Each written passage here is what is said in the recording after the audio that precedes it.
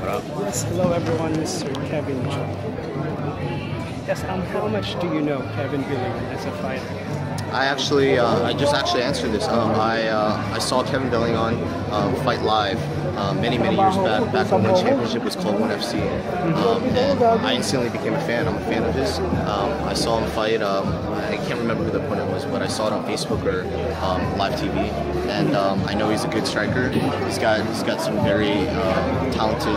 He's a talented guy, so I'm excited to go out there and put on a show. And what makes you different from Kevin Belingon as a fighter?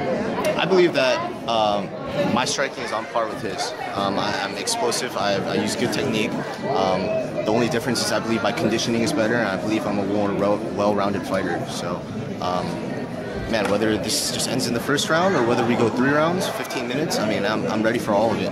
So, I hope he allocates his energy wisely, because if not, he's going to be gassing, and I'm going to take advantage of that.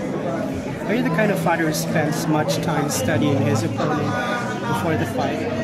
I mean, I don't spend too much time. I'll watch, all the videos I have available to me. Just watch him and get a good idea in my head. But man, it's all about training, man. You gotta use your time wisely. 6 weeks passes just like that. So you gotta train every day and make sure you're getting your reps in. Is this your first time in the Philippines, by the way? Oh yeah.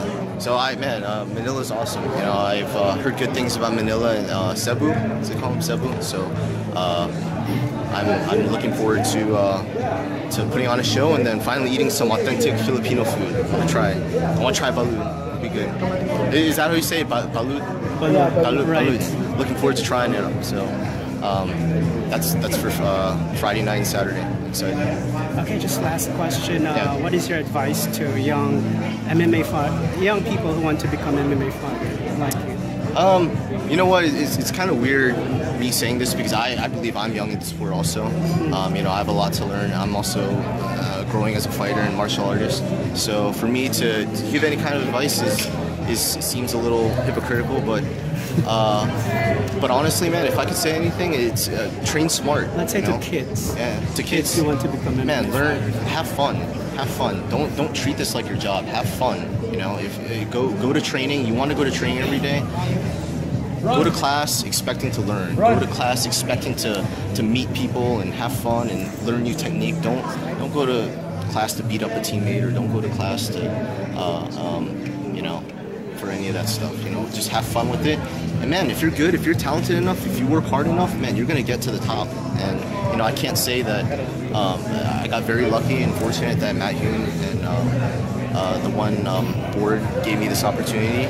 But man, I'm gonna take full advantage of it. This is one championship has. This is one of the biggest cards in One Championship has to offer. So it's gonna be awesome. Lastly, please invite your fans to watch on November 10th. Just invite? Okay. Hi guys, this is Kevin Chung. I'm fighting Kevin Belingon in a bantamweight bout November 10th, this Friday, at the SM Mall of Asia Arena. Sorry. So come out and watch, and it's going to be a great show. Hey, Kevin Chung, everyone. Thank you.